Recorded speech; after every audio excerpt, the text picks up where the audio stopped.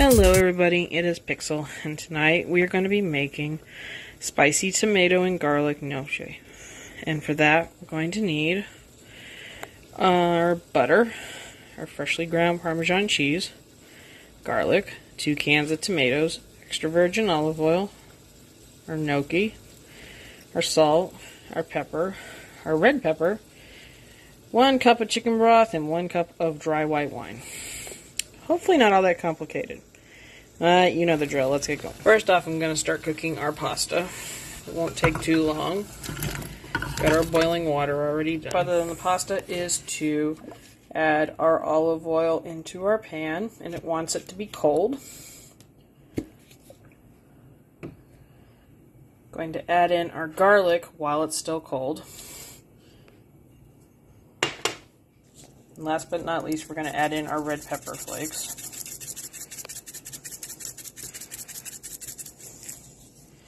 And we'll be back when that sizzles for a little bit. And once our garlic is getting browned up, we are going to be adding in our wine. And our chicken broth. Alright, once that is about half the liquid that was originally in there, we're going to add in our tomatoes.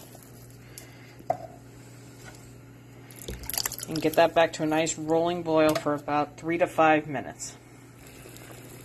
Okay, this one has cooked down for a good 5 minutes, and I'm going to be getting my blender and pouring it in and doing the last steps we need before dinner's ready.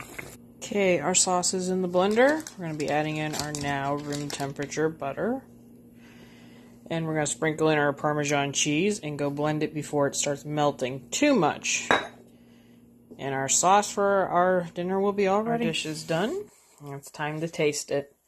I'd like to thank the Copycat Recipes for the Olive Garden for this lovely recipe. We'll take a spoon, try to get a little bit of everything, give it a good taste. This is really amazing. I don't think I've ever ordered it. I'm not even sure they make it anymore. I honestly just really like the flavor. It almost tastes like a really good soup with the pasta in it. I know a little swirl of Parmesan on top made it. And I taste some of the spice, but not a lot. So I would definitely put a couple more red pepper flakes next time, just as either garnish or maybe in it when I make the sauce. It has a really well-balanced flavor, though. And the pasta's perfect for what it is.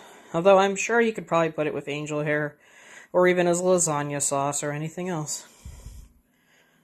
Alright, well, if you have any opinions, like what you saw, ate this before, or made it before, leave me a comment about it. Leave me a like, share it out, and I'll see you in the next video. Laters.